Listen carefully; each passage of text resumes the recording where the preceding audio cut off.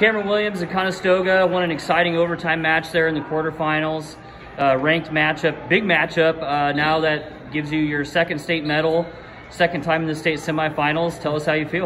It feels amazing. I've worked a long time to get where I'm at. I put in a lot of work after I was wrestling through the summer constantly and just trying to create better places for me to go, and it's all falling into place now, and it's exciting. So you had that big district win last year over returning finalist Bryce. How'd that affect your mentality kind of heading into this week? It helped a lot. We worked and worked and worked. You know, I've wrestled him several times and they've all been pretty close matchups, and so I knew I just had to get that little bit of an edge onto him, and that's what we worked on, and we worked on it and we got there, and it's created a lot of opportunities for me this week and put me in a really good spot. You guys, Conestoga has a good crew, 120 through 138. All you guys are qualifiers. What's that like for you having a good group of practice partners?